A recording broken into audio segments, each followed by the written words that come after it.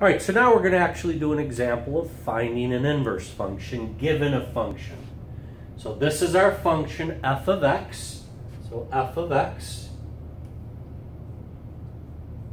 is equal to x over x minus 4. And given that that is f, let's find the inverse. This is the procedure to find the inverse function. So let's follow that procedure. Step 1, replace f of x with y. Now if your equation starts with a y in it, you skip this step. But this it doesn't, so I replace that with y. Step 2, interchange x and y. In other words, wherever there's a y, make it an x, and wherever there's an x, make it a y. So make that y an x, and make these x's y's. Step 3, we now need to solve this for y. So to solve for y, this equation, the first step is to multiply both sides by y minus 4. I should probably use a different number than 4 because my 4 looks like a y. But let me try to do better writing it. So we multiply both sides by y minus 4. On this side, the y minus 4's cancel, and I get x times y minus 4, or y minus 4 times x equals, these cancel, I'm left with y. All right, so we're trying to solve for y. Well, in this problem, let's distribute the x. So we get xy minus 4x equals y. Now to solve for y, we want to get the y's on one side of the equation and everything else on the other side. So let me move this y over here by subtracting y. We get xy minus y minus 4x equals y minus y, which is 0. These two terms have a y, so we leave them on the left side. This does not have a y, so we move it to the other side by adding 4x to both sides.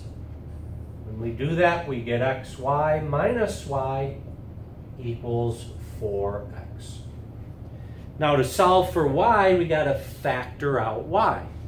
So when I factor y out, I'm left with x minus 1, because we get xy minus y equals 4x. And the last, almost the last step, I divide both sides by x minus 1. These cancel, and I get y is equal to 4x over x minus 1. That really is the inverse function, but let me do the fourth step. The fourth step says replace y with f inverse of x, because this only has x's in it. It's a function of x. So let's write this as,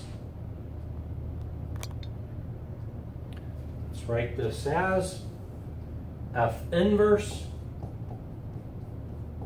is equal to 4x over x minus 1. Now let me explain back to what the video before this. What's the relationship between this function and the original function f? So let me just erase some of this. Let's just look at the two functions here. So let's look at the inverse of this function. And the inverse is, let me just rewrite it, 4x over x minus 1. So that's the inverse of that function. Okay. Notice this. Like I said, what is the idea of an inverse function? The idea is when I plug this x value into my function, what comes out is a y value. When I plug this y value into my inverse, it takes me back to the x value I started with. So let's do an example. Let's say x is 5. So when I plug 5 into my function, we get 5 over 5 minus 4. 5 over 5 minus 4 is equal to, well, this is probably not a good example. Let me pick a different number, sorry. Let's say x is 6. That's a better one. So if x is 6, we get 6 over 6 minus 4.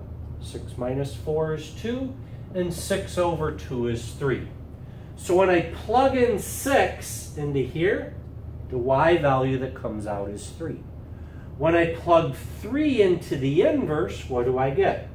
4 times 3 is 12, over 3 minus 1 is 2, and 12 over 2 is 6. That's the number that I plugged in here to begin with. Yeah? So that's the relationship between the inverse function and the function. You plug your x value into here, what comes out is y. Plug that y value into the inverse, and it takes you right back to the x value that you started with, which was 6. So that shows us what the connection here between those two functions.